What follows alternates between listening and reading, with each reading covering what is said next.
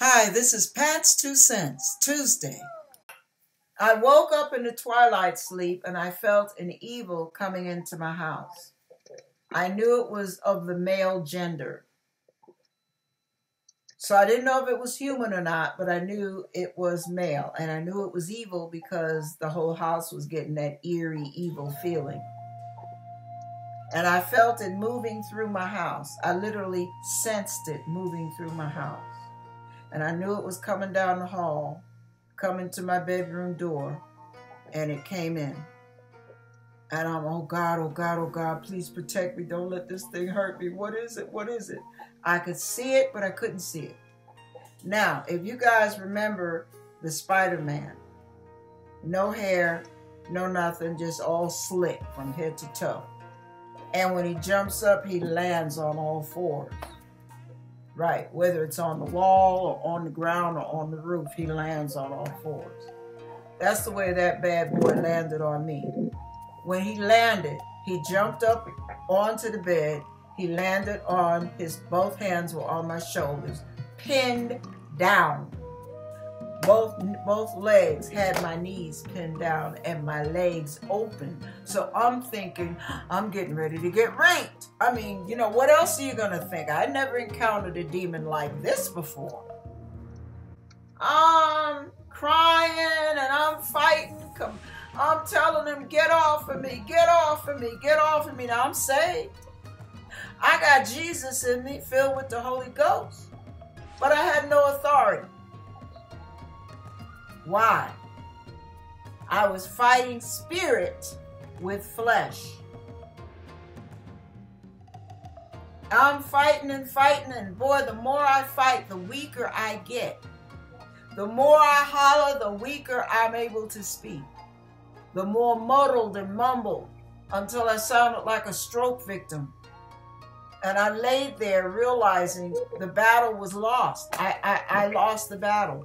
There was no way I could overcome this demon. I was petrified. I was intimidated. I was overwhelmed. I was at a loss. And what happens? I'm thinking in my mind, boy, I wish I had a gun. I need a weapon. This thing is too strong for me. And I hear a still small voice right in between these two little flaps on the side of my head called ears. I hear a voice say, you have Jesus. Now, because I didn't know all about the power of his name, I didn't know the authority he gave us, I didn't know anything. I'm a brand new baby. My father wasn't even home from the hospital. I was saved maybe a month and a half. And my response through my ignorance was, well, that's all I have. I need a weapon. And I'm laying there, getting weaker and weaker, thinking I'm about to die. But he ain't hurting me. He's just got me pinned down. Think about it now. So we're just here. He's on me, and I'm thinking I'm dying. And then, ding, a little light goes off in this little, two marble brain of mine. And Dum-Diddy-Dum-Dum decides to try something that the women did at church. Well, since I have Jesus, can I use Jesus? And I said, this is the way I sounded. I literally said, I rebuke you in the name of Jesus. But because I was so weak, every time I said it, my faith strengthened, my body strengthened. My faith strengthened, my body strengthened. And so did my speech. So I started out like this. I rebuke you in the name of Jesus. I rebuke you in the name of Jesus. I rebuke you in the name of Jesus.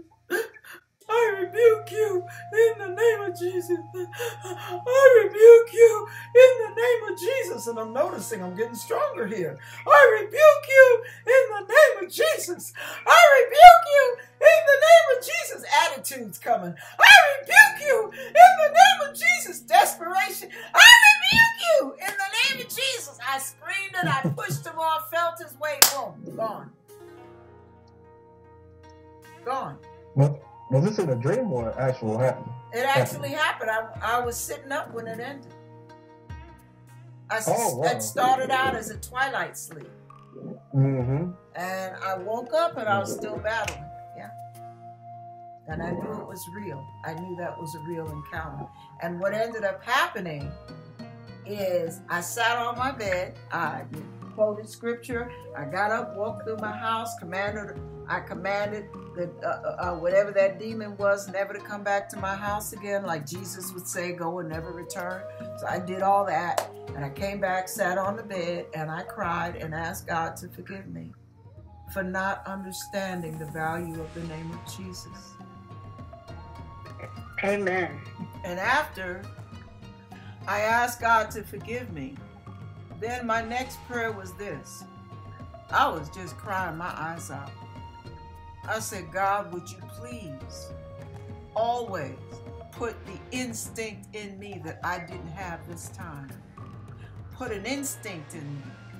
Whether I'm awake, whether I'm asleep, whether I'm in the supernatural, whether I'm dealing with the natural. Would you make sure that any time the name of Jesus can make a difference, you would make that fly out of my mouth.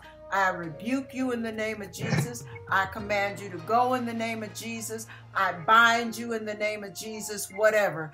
Whatever I say in the name of Jesus will be automatically flying out of my mouth before my brain has a chance to calculate what's going on.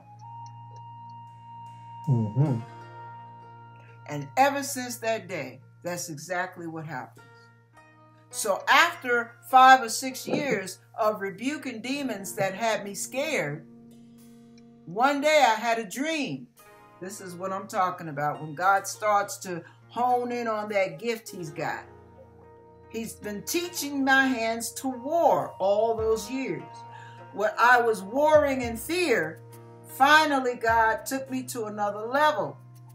And in this level was a dream where this person was guiding me along. And she looked at me with concern. And she said, I can't go with you past this point. And I looked at her and I was like, well, and instinctively I knew to turn my back on her and go forward.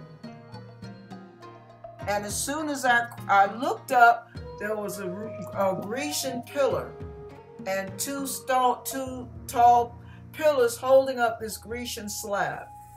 And as I crossed it, once I woke up, I knew that was a significant. That signified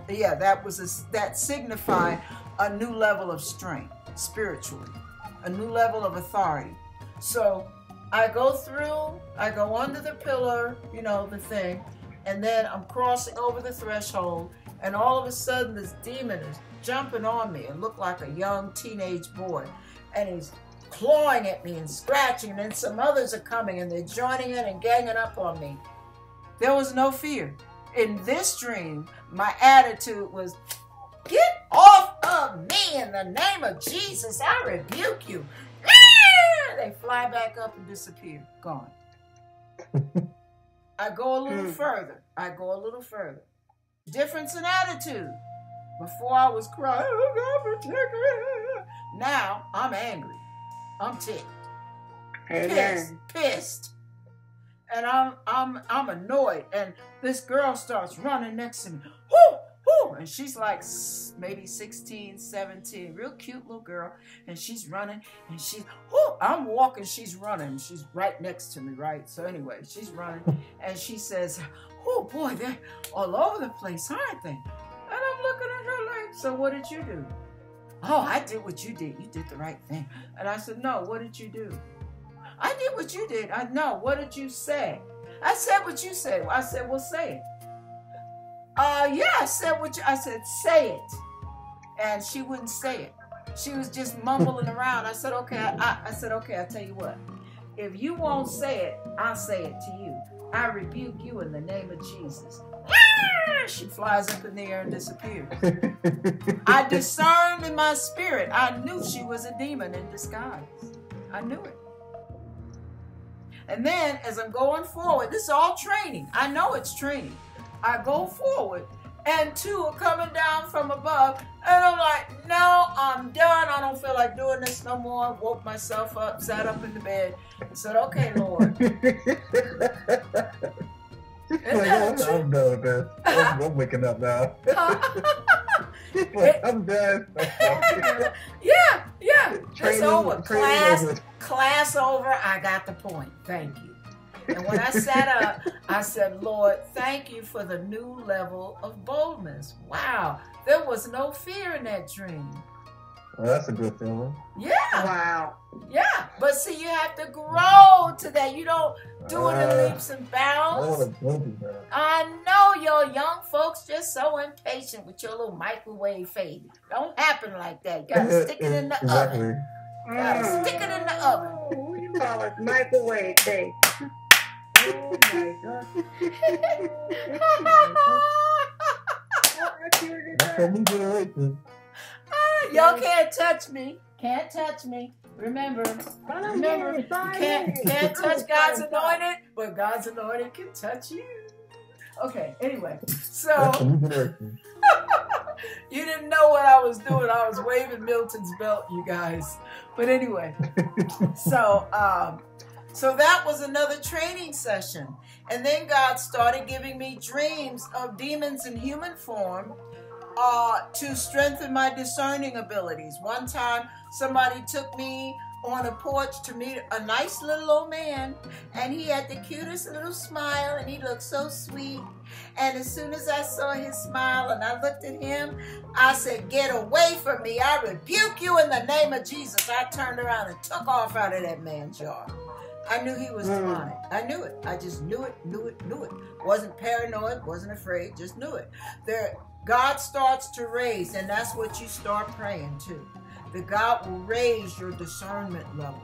That God would diminish your fear. That God would increase your boldness. That God will, that God will strengthen your righteous indignation. That you will not tolerate a demon in your midst. You won't tolerate a demon messing with your person. No. Get out of here. You don't even belong here. You ain't nothing but a roach. Get out of here.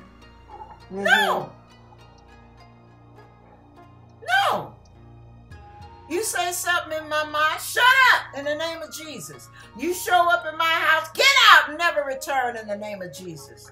I command all evil to stay as far away from me as the east is from the west. You have no right. Get out of my face.